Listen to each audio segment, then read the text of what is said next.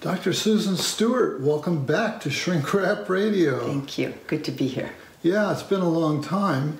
It has. You were one of the first people that I ever interviewed. You were episode number 9. I was. On the mythic views of aging. And given that title, that's kind of suggestive of the book that we're going to be talking about today.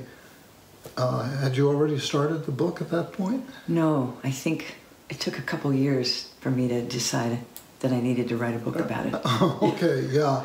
Yeah, back then I remember you were doing some presentations, slideshow kind of thing that was very, very powerful. Mm-hmm. And so it needed to be born into a book. It did, and I didn't want to write a book. They're very big. Yeah. So, but... I should probably let our audience know that we're longtime friends, colleagues, both in the psychology department at Sonoma State University. Mm-hmm. And when I first came, you were one of the kids. I was. And now we're both in later life, which is what we're going to be talking about here. So we kind of grew up together in some ways. Yeah. So we're going to be talking about your book, Winter's Graces, The Surprising Gifts of Later Life.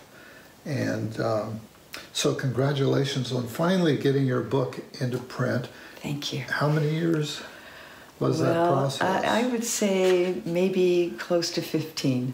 Okay. Yeah. with time out for working. Oh, sure. And that's right. Raising grandkids part-time. And but it spanned 15 years. Okay. Yeah. So I suppose I should ask you how you came to write this book. Okay. Well, the short version is I kept running across the word crone. Yeah. And it's not a great word. It has this kind of a harsh, crony is friendly, crone not so much. And the first time it was when someone referred to an experience I told him about as a wonderful crone story. And I was only 54 and I didn't know what he was talking about. And I was a little... It was hard to own that at that point, right? Very hard. I was comfortable being in midlife, but old had not even crossed my mind yet. Yeah. And then the crone kept dogging me. And so I began to read folk tales and see if I could find any good ones. And I found wonderful old stories. I think the thing that pushed me to writing a book was when I found in the gerontology literature and medicine and development and then later neuroscience that the same things about the good news about old age that were reflected in these old stories were in the current literature.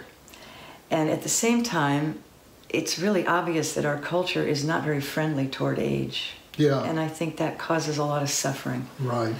So at some point I just thought, this is too important not to share with people. Yeah. So that's got something to do with what motivated you to write the book. Exactly. Is feeling like the culture needs some healing. Yes. And how we think of ourselves as we move into older age. Yeah. Yeah. Yeah. I know that you at least in the beginning, you were strongly influenced by Jungian thought, yes. The work of Carl Jung. Mm-hmm. And so the archetype of the crone figures strongly in that world. But outside of that world, yes. the crone is a very heavy thing to own. Yes, it's not our favorite image, the old woman. Yeah. One of the things that, just part of this backstory was when I was first getting dogged by this archetype, I looked up crone in the dictionary, and it was horrible.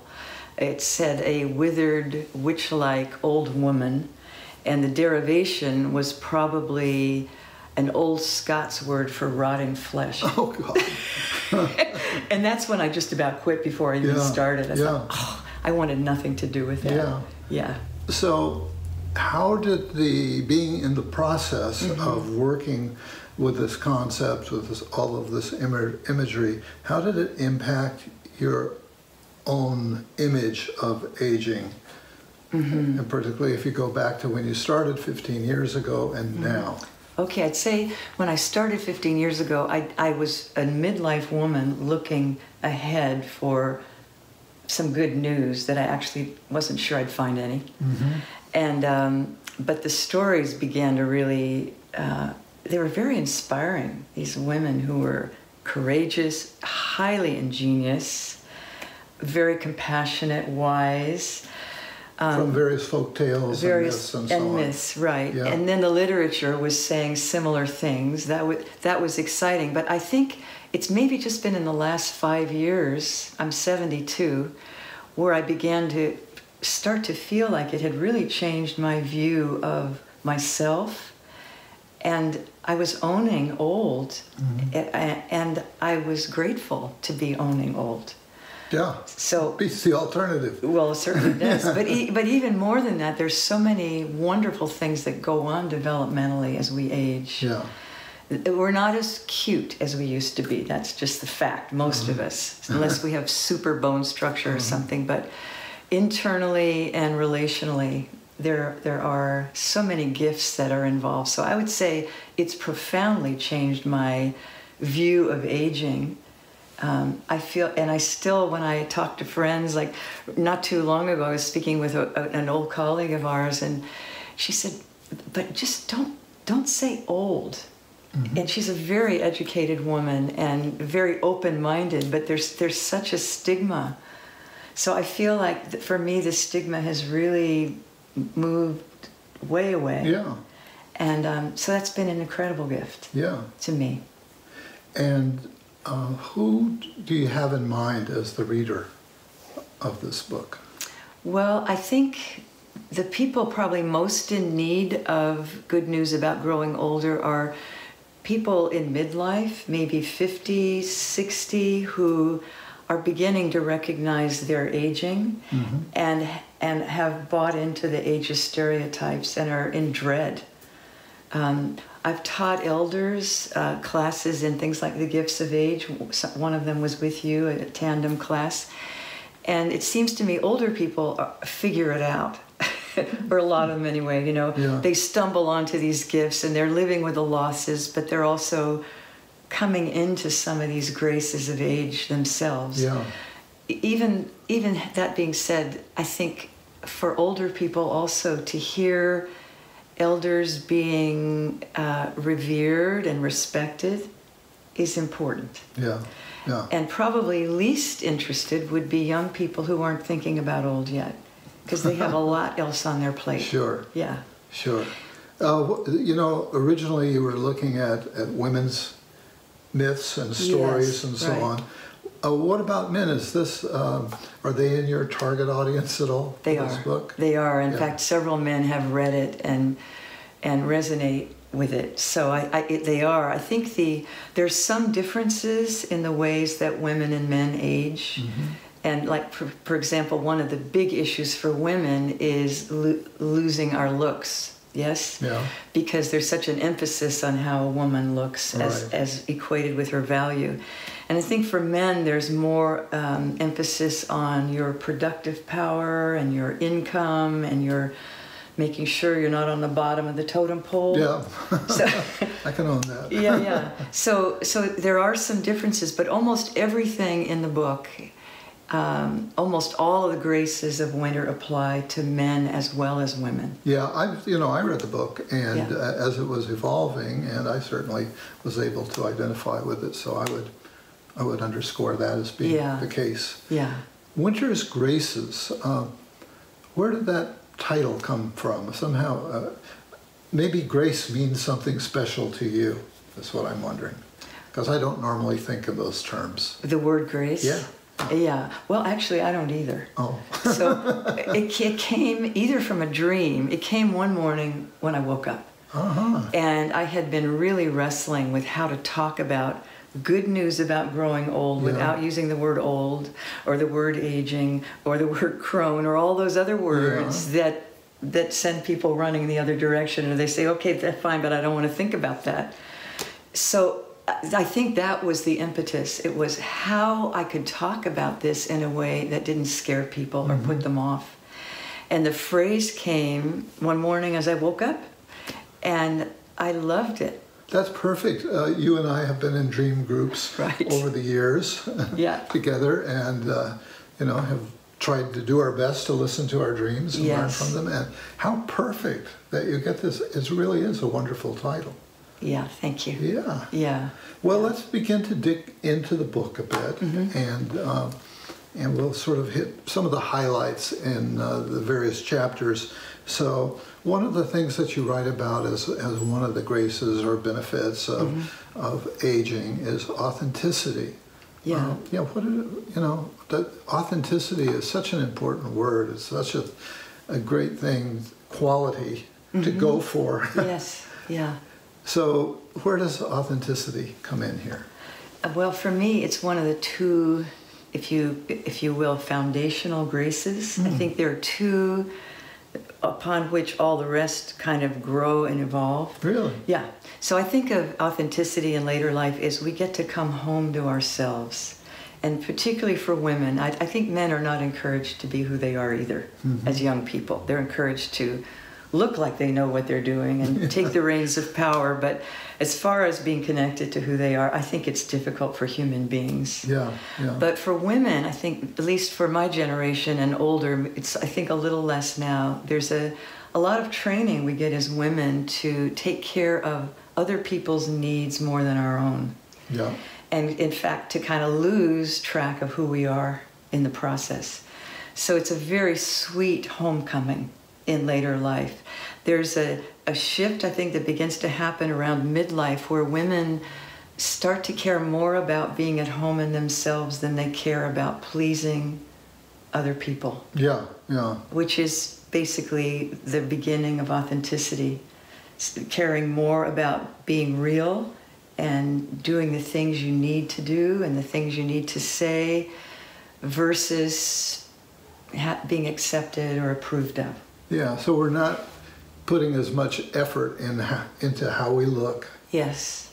Yeah, I certainly noticed that in myself, that in the way that I dress, I may not put as much attention into it, etc. You know, hey, if they don't like it, screw them. Sort of like that. Sort of like that. Yeah. Maybe this is more for men, but is a flip side or an aspect of authenticity as we get older crankiness? Or could be perceived as crankiness? It could be shooting from the hip and not putting on airs as much. Yeah, yeah. But I think there is we'll get to that later. Okay. But I think there's one other dimension of authenticity for women. Two of them. We come into our power, authentic power, not bossy, bully, domination power, but just living from the inside, and there's more of a self there to work with and speak from. Yeah. The other piece that I think applies equally to men and women is we let ourselves be audaciously who we are. That's one of the more enjoyable aspects of getting old. That wonderful poem about when I'm an old woman, I'll wear a red hat with purple that doesn't match, and I'll gobble up all the samples in the grocery store. And there is that sense of, and I think that can sometimes come across as crankiness. Yeah. I think maybe too what you're doing here is these things may not all come automatically, and in some way paint signposts for ideals to realize that we can aspire to have these to manifest these qualities in our lives and experience them. Yeah. Yes, I think they are developmental nudges, and we can ignore them. Yeah. We can learn from them. We can aspire to them. It isn't automatic, but I do think there's something developmentally that is pushing us in these directions. It's kind of like Jung said about any development in the soul. The psyche is working on our behalf to get more whole, more complete, more real. Okay. And we can work with that, or we can completely ignore it. Yeah. Yeah. Okay. So this is kind of a continuation of that. Yeah. Yeah. So you say authenticity is one of two foundational stones. What's the other one? Well, the other one is, and this is I don't know what to call this still, but it's in print, the book, so here we are, it's coming out. Self-transcending generosity. And it's a mouthful, and I tried selfless generosity for a while, but that had connotations of self-sacrifice that, especially for women, I didn't want to go there. Yeah. So this is a trend that's been observed by a number of gerontologists There's a Swedish fellow named Tarnstam that talks about it as gero transcendence, or the old person's climbing over the ego, or the personal sense of self. And that there's a growing recognition of kinship with all of life, other people, other generations, even ancestors, nature. That is a kind of counterpoint. It's sort of like we grow into who we are, and at the same time, we don't take ourselves, our little selves, as seriously. Okay. And I think that's a little bit later. I think the authenticity starts dogging us in midlife, 40, 50. Gero transcendence, at least for me, has been a little bit of a later development, more 60s, 70s. And I don't know that everyone experiences that, but a lot of elders do. Yeah. So that sense of being part of the web of life, invested in creation and the human family, and it's a nice, it offsets the taking oneself too seriously and getting too puffed up. Yeah, I also want to compliment you in terms of saying how impressed I am that you went out of the Jungian framework that originally, I think, kind of inspired you to look into the science around gerontology and other fields. And so I really have to compliment you on that. I mean, I can see why it would take 15 years, right? It was growing like Topsy. It was. We start off here, but then, what about this? What about this? What about that? Yes, and not just, well, I guess this is fairly related to Jung, but spiritual traditions, which as academics we're, warned about kind of not going there. Right. So it's a pretty eclectic pool of information, and I learned an enormous amount. I'll bet. It sounds like you have. Yeah. And also, I think it maybe widens the appeal of your book to a broader set of readers. Like, they don't have to be members of our cult. No, they don't need to be Jungian. They don't need to be scientists. They don't need to be spiritual seekers, psychotherapists. Right? Okay, good. And let's see, get into another of the graces here. Courage is something that you write about. Yes. And I can certainly see that's in the mix. Like, how can I be authentic if I don't have courage? I mean, that takes courage. It does. Yeah. But you've written a whole chapter on generosity, on courage. So, Well, I think in later life there are examples of all kinds of courage. Physical courage, where you risk your physical safety on behalf of others. I'm thinking of the 250 Japanese elders that after the earthquake in 2011, when younger people were assigned to clean up the nuclear waste, 250 elders said, no, let us go. Wow, I didn't know that. Yeah, and interestingly, the government, I lost track of the story, but initially the reaction of the government was, no, our elders are too valuable, which is like, phew. It's a different culture. It's a very different culture. So I think there are, in late life, even though we tend to think of ourselves as maybe not as fast or strong, there are examples of elders putting their lives on the line on behalf of something important. But I think the kind of courage that's most pulled forth in late life is something people call personal courage, which is not so visible in public, and it's those situations we find ourselves in where day after day we need to find the willingness and strength to do something very hard, like caretake a spouse with dementia, agree to raise grandchildren whose parents can't take care of them, deal with our own, maybe a health crisis where we need to live more from love and willingness than from fear and resistance. So I think it's a big part of, in fact, for a while it was the third part of the foundation for me, because I think it's essential for everything else, that willingness to go toward what's important. And there's also another form of personal courage that Daniel Putnam has identified, he calls psychological courage, which is the willingness to face those wounded, limited, defended places in ourselves that inadvertently harm other people. Mm-hmm. And for me, I think that is probably one of the keys that makes the difference between getting more cranky, rigid, defended, or more open and loving and caring as we age. Okay. Is that willingness to take stock of ourselves mm-hmm. and do something about the parts of us that are less than noble. Yeah, wow. Okay. You also speak about the grace of creativity. Mm-hmm. And do we get more creative as we grow older? Actually, there's some evidence that we do. Yeah? Gene Cohen's, he was a second-generation gerontologist. His work with, he's written a beautiful book called, I can't remember, but it's on creativity in late life. Okay. And so he's found beautiful examples of older people, 70s, 80s, 90s, developing like the Granny Smith apple. The reason it's Granny is she was in her 80s when she developed this particular wonderful kind of apple.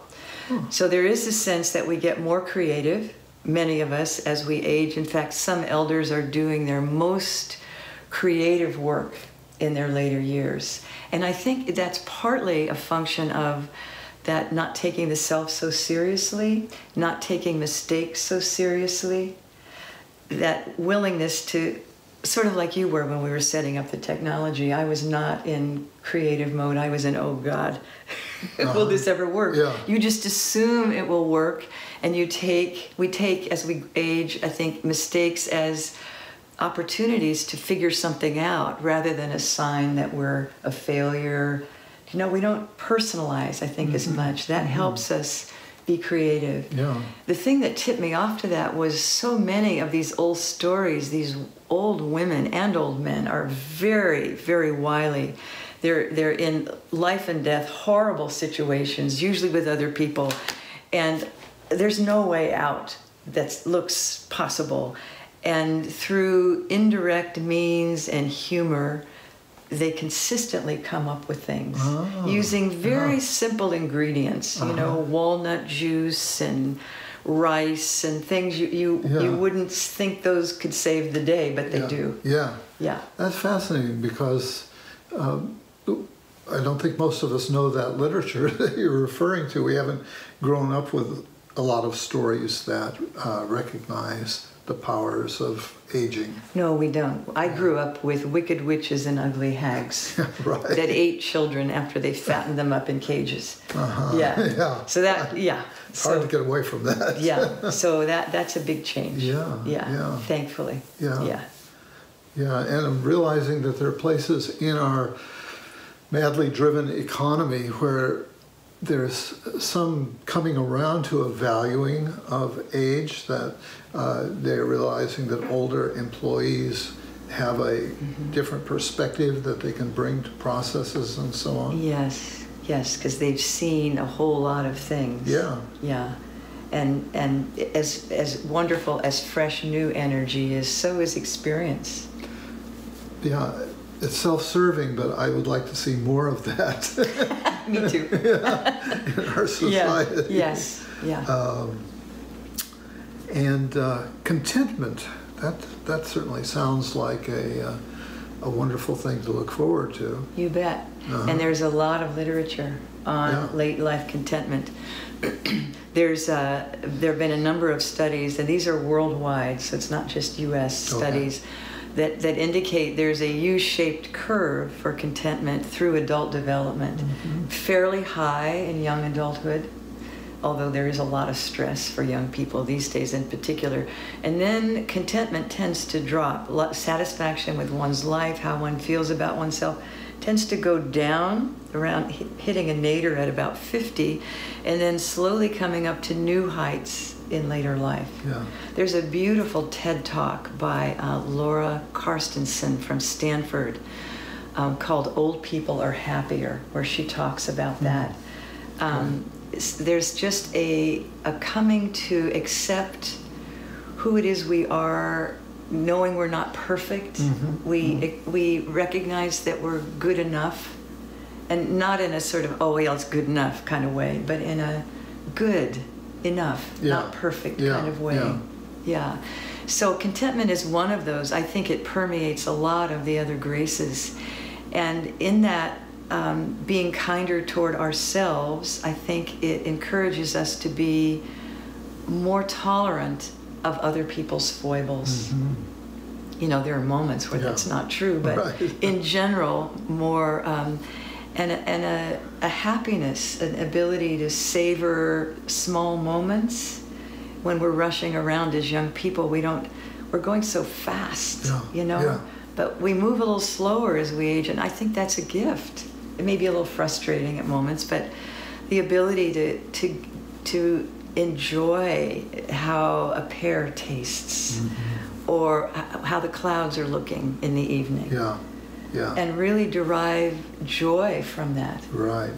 And imagine as our faculties begin to fail a bit, as we're more limited, it slows us down and also helps us to appreciate what is available to us. Yes. And that we, you know, if we can remember to keep our focus on that. Right. To really tune into nature, or to the wonderful things, qualities of people around us. Yes. And become aware of those. I think I can own that at this point in my life that I'm experiencing more of that kind of contentment. Yeah. Wonderful. Compassion. Let's talk about compassion. That's another topic in your book. Yeah. And it's a very big topic these days. The whole influence of mindfulness and then compassion as a object for meditation and being mindful of, and all of that. Yes, it is. There's a lot of literature now. Well, the word literally means to suffer with. Passion is suffer, and calm is with. Okay. So I think partly because of this coming home to ourselves and our capacity for contentment regardless of circumstance, compassion is in part being willing to be present with another person in their suffering, which is not easy. Right. And it also, even uneasier, harder, is it starts with the self. Being present with our own suffering rather than beating ourselves up for being whatever, a wimp or too sensitive or whatever. So I think it's related to that ability to be present to uncomfortable emotions that contentment teaches us, and to extend ourselves to people who are suffering, and also to people who are suffering in an obnoxious way, and we often do that. You know, I'm thinking of the experience of driving these days and the degree of rage that's on the road. I was in my car the other day with my 2 young grandchildren in back, and it was a traffic jam Friday afternoon, and I put on my signal to pull into the left turn lane, and out of I don't know where, this car comes speeding by and cut us off, and there was a woman in the car shouting at the top of her lungs at me. Wow. And I don't think I did anything wrong. You know, I don't think I was breaking any rules, except clearly this person was in a hurry and I was in the way. And my granddaughter, after about a minute, said, "Grandma, what's happening?" And I realized she was really impacted by that, you know, because her young children's hearts are wide open. And so I watched the car as I followed it and finally turned left myself, speeding ahead, cutting off people, speeding to the next light, getting stuck at a red light anyway. And then a few minutes later she said, "Was she very angry?" And it just, it really touched me, recognizing that staying open or being open-hearted in a world that goes ballistic on a regular basis lately is a really difficult thing. And young children do that naturally. And I think older children, people, begin to revisit that. And it's part of courage, too, being present to someone a homeless man I once stopped to give some money to. I thought I had some money, and I actually had 36 cents. So I got up to him and I said, "I'm so sorry, I thought I had more." And he said, "Everything helps," which is also what his sign said. And he said, "You know, the hardest thing about being out here is that people look away." Yeah. And I think that's a little version of compassion. You know, the willingness to look at suffering in the world and not armor up. Yeah. You know, it doesn't mean necessarily doing anything other than looking and feeling and sending a good wish. So that's part of compassion, I think, in later life. Yeah, yeah. You know, you were talking about the child within, I guess, was somewhere in the story that you were telling about your grandchild. And I've been going to a exercise class for seniors. Yeah. And sometimes I think of it as kindergarten. Yeah. That we're in kindergarten together, and you know, there's a teacher up there who's leading us through all these activities, and all older people, and having many of the qualities that you're talking about. Yes. Yeah. I always thought a gym would be like the last place that I would hang out. You know. Right. And what I'm finding out is there is at this particular gym, I've been told this is not true of all gyms, but probably because they offer this class for seniors, it's a friendly place where everybody's very friendly, and I'm realizing there are a bunch of retired people there, and this is sort of what they're doing. Yes. They go every day and say hi to the people that they know. Yes, and they're taking care of their health. Yeah. And being kind to each other. Yeah. Yeah. I think also the other day I got stuck in the middle seat of my car. We were picnicking in the back, and there's these huge car seats, and I climbed over, and I kind of temporarily got stuck upside down. Oh, no. And that was another moment where compassion for myself, because I can remember how agile I was. Yeah. I could have flipped out of that in a second, and I couldn't. It took me some time. Yeah, yeah. And just, you know, noticing how often, at least I, go bad on myself for being older on some as much as I've learned about it and the blessings of it. There are a lot of moments where I notice the choice. Am I going to beat myself up or just kind of pat myself on the head? And yeah, it's a discipline. It is. And noticing the choice, that's the key thing. And so much of all of this. You bet. Yeah, noticing the choice, that we have a choice. Yeah. So, having talked about compassion, you also have a chapter on necessary fierceness. And those sound like... Don't they? Yeah. Yes. Are they opposites? Are they complementary? I think they're complementary, but I hope we go more with compassion. This grace was a challenge for me. It took me a long time to recognize it as a grace at all, because I was raised to be a good girl and nice. Yeah, me too. Yeah. Good boy. Good boy, yeah. So necessary fierceness I think of as a further extension of courage in very dire circumstances, when gentler, subtler methods have proved ineffective.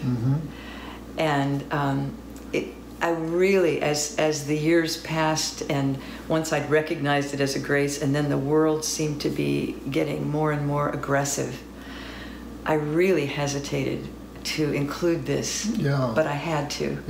Because I think there is a real difference between the willingness to be fierce on behalf of something important, even no matter what it costs you, and vengeance or bullying or just nasty pushing each other out of the way.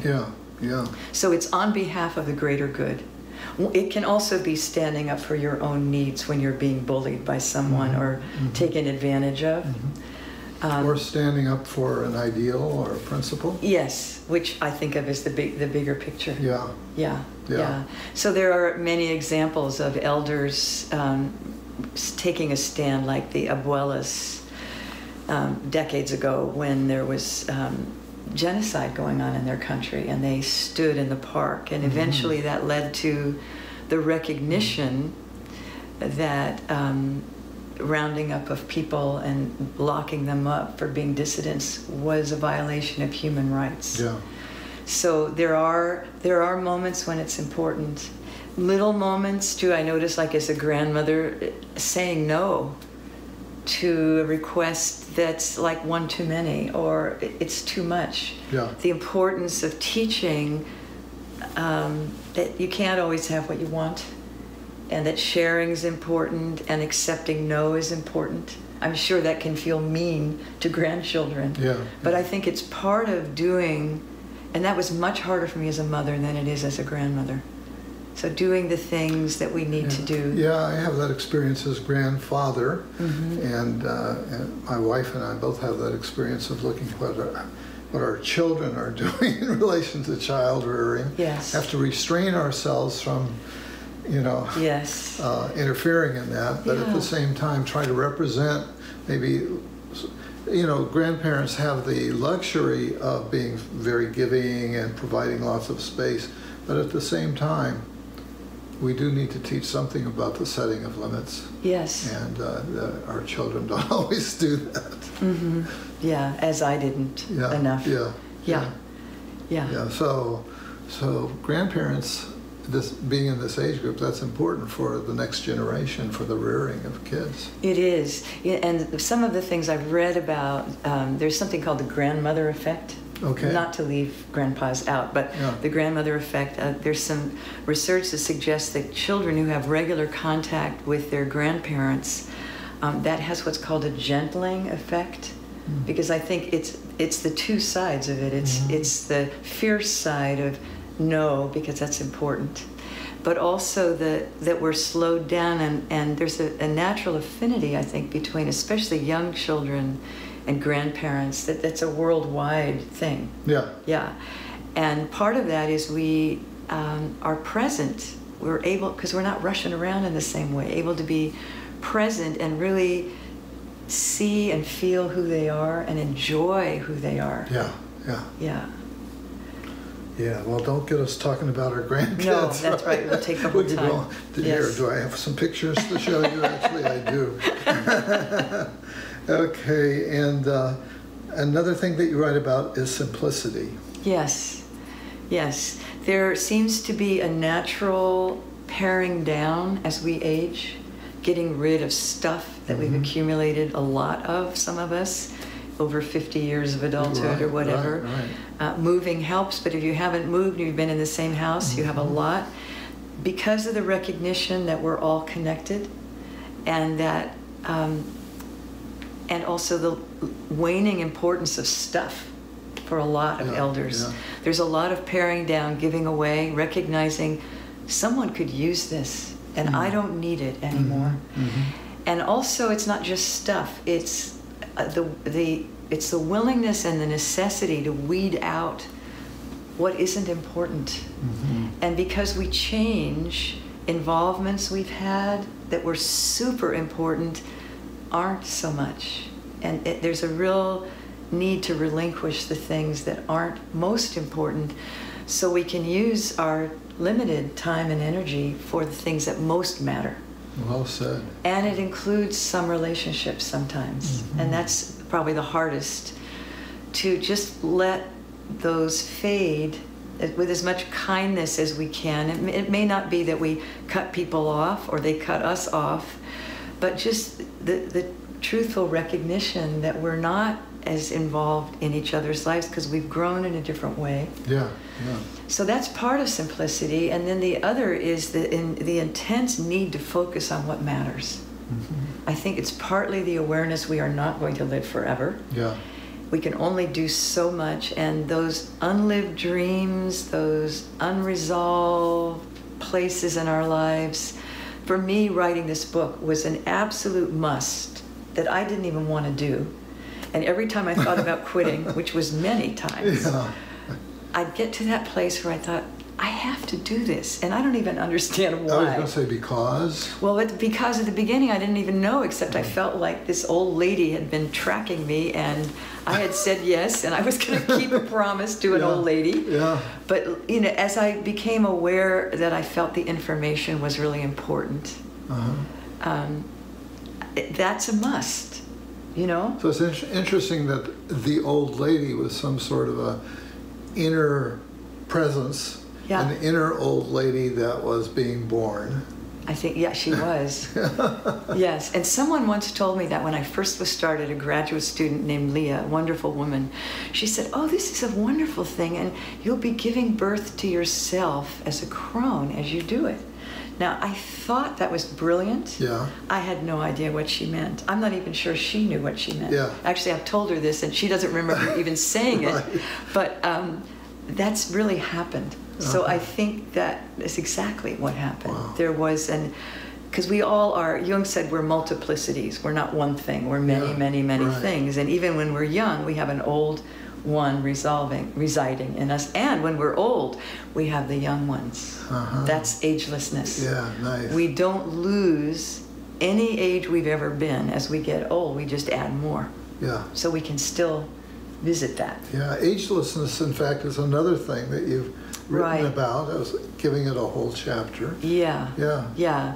It's not meant to be ageless in the sense of if we have enough facelifts and dye our hair, we can pass for 40 and stay young. It's ageless in the sense, the phrase that came to me was, we're women of all seasons, borrowing from Thomas More. So that means that as older women, we're also still, we have moments of maidenness, motherness, childhood.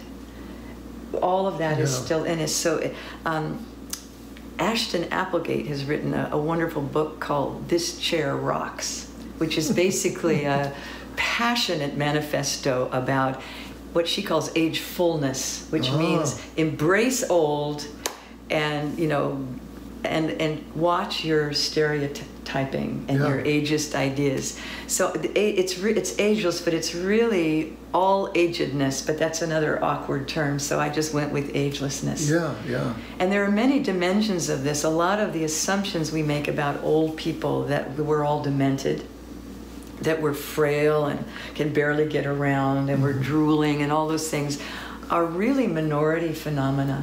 I mean, the literature is really strong that only about 5% of elders live in nursing homes, and of the elders who aren't in nursing homes, only about 5% of those really need help with daily care.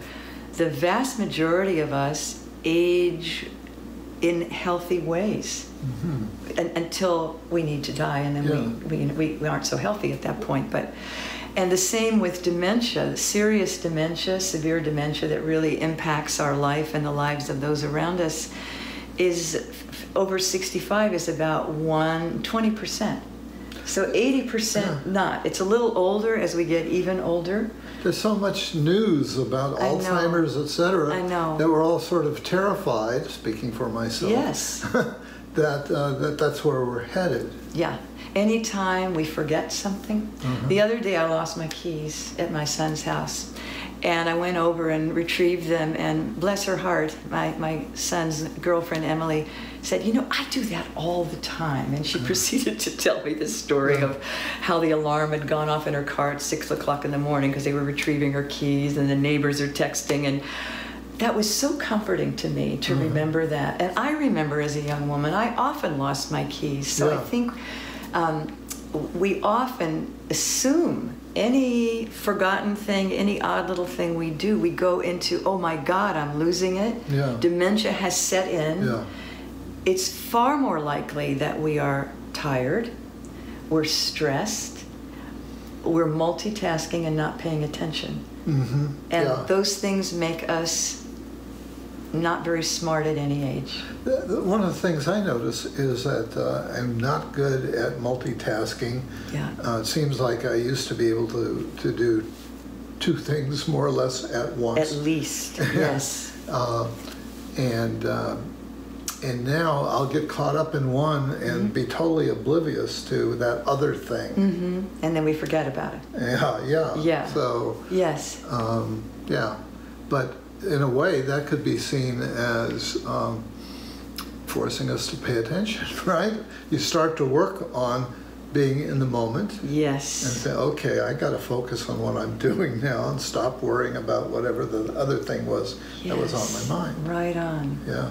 So we get to be present, which is, I think, how we start out as little people. Yeah. And I think it's part of the goal of remembering to be here. Yeah, yeah. And savor what's happening. Yeah. Yeah. Now you've got a chapter on remembrance. Yes. So ironically. That fits in here somewhere. It does. Yeah. It does. How so? Yeah. Well, remembrance is basically the life review. It's those memories. We start to get a lot of very old memories coming to us as we age. Random moments. Remembering 3 and 5 and 7, what happened at 12. That's a very natural process. And Robert Butler in the early 60s wrote about that as a very important psychological experience of reviewing our life and finding the meaning and cohesiveness in it. Yeah. It's a preparation for death. It's also enlivens us. You know, as we re-savor the beauty of our life and come to terms with our unfinished business. It's very enlivening. Now, prior to Butler, the idea was that old people live in the past and they're out of touch with reality, and it's just part of how sad it is to get old. And what we're now recognizing is it's very important work that people are doing in that remembering. Yeah. And I think what the other benefit of that, not just for ourselves, making peace with our life, which is no small thing, and who we are, is that we begin to recognize what we have to share with the world. A lot of elders tell stories. I don't know if you notice that, but I certainly do. I tell my grandkids a lot of stories about the old days, which they happen to love, which is wonderful. Yeah, good. And I think part of that is passing on the things that we've learned the hard way. It's planting seeds, you know, some of it's way over their head, but the heart of the story isn't, it goes right into their heart, I think. And also hearing stories of how we've overcome things or people we know have overcome things lends courage to younger people, because they are also dealing with a lot, especially these days. Yeah. So I think that's part of the legacy that older people have, is in remembering our own life story, which is one version of the human journey of life, or the hero's journey. Not hero, but that we've confronted the monsters and found allies and found gifts and brought them back to share. Yeah. That's really what remembrance is about. And this seems to lead into actually the final chapter of your book, which is about wisdom. And a lot of what you've just been saying sounds like maybe components of wisdom. Yes. In fact, for me, wisdom is the crowning grace. Yeah. It takes all of those other pieces, I think.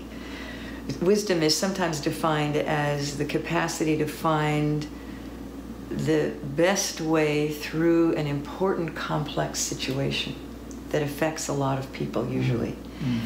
And I think all of those other graces, having a connection to your own power, having lived through lots of adversity, which is oddly part of contentment. There's some correlation between compassion and contentment and having had some hard things to deal with in your life. A little bit of that is really good for us, actually. Well, all of us who have the privilege, the gift of living through aging, of getting to be as old as we are, because a lot of people aren't around anymore that were before. Right. Is the experience of is that we're veterans, we're survivors. Yeah. And so we've learned some things along the road. We have. Yeah. And some of the things we've learned, I think the world needs elders and perspective in a way it has never needed it. That could be a good wrap-up for this interview here, unless there's something else you want to say. No, I think I'm good. Okay, good. Yeah. Well, thank you so much. I think this is a wonderful book that you've written, full of wisdom. Thank you. I encourage everybody to go out and get it. Thanks, David.